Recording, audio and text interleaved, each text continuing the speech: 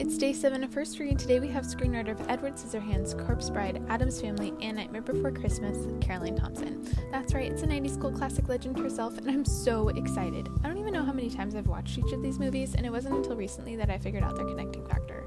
She first caught the attention of Tim Burton with her novel Firstborn and was chosen as his partner to write Edward Scissorhands, which Insider claims is, quote, a masterclass in character-led writing with minimal dialogue, end quote. She's important to me because she sticks to a pattern with her writing that I completely vibe with. The pattern begins with a distinct image of goth culture and marries it to classic inappropriate 90s humor to make it a movie you can't take your eyes off of. She's also the main creator of Sally from Nightmare Before Christmas, which inspired the quote for today by Augustin Burroughs, but don't worry, I have my favorite Addams Family quote saved just for you. Last night you were unhinged. You were like some desperate, howling demon. You frightened me. Do it again. Thanks for watching, and I'll see you tomorrow.